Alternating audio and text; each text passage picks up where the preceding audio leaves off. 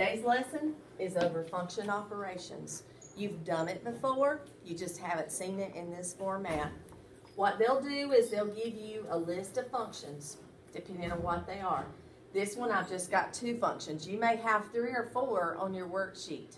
You just look at the functions they're asking you to add or subtract or multiply or divide, and you do that with it.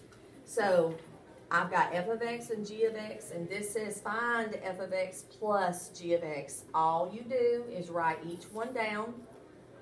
I put them in parentheses like this, and then you add them, and you add like terms like you did at the very beginning.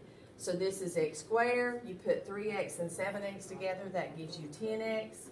And then -4 and -5 are -9. It's truly that simple. Okay? If I'm asked to if I'm asked to subtract functions, bear in mind, just like you did at the beginning of the year, we want to write our functions down. We're doing f of x minus g of x. Whichever one they ask you to put first, that's the one you put first. They might say g of x minus f of x, so be careful about that. If they say g of x minus f of x, you would put g of x first. Put the one you're subtracting in parentheses. Remember to change the signs. You want to make this -n and this +6, and then put them together, put like terms together like you used to. And in this particular problem, the ends cancel out, but that's all you do. You add like terms. After you change the sign, that's going to be where you make your error if you make one. Okay, then sometimes they tell you to multiply. Now, some of this you did at the beginning of the year, you just didn't see it in this format. So here's f of x and here's g of x, and we are multiplying f of x times g of x. Remember what you do. Now,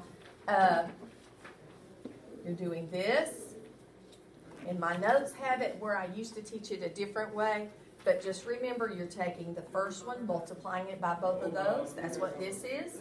Taking the second one and multiplying it by both of these, and that's what you get here. Then after you do all that, you add your like terms. X squared times 3x, 3x cubed. X squared times -3, -3x squared. X times 3x, 3x squared. X times -3, -3x. And then you put your like terms together. These cancel. Now, this and this are not like. Be very, very careful. This is x to the third, and this is x. So they cannot be put together. All right, division. I'm finding h of x divided by g of x. So literally, you just put this one on top of this one. If by chance this factored, you would take it down further and do more, but this does not factor. So you just write it like that. Thank you.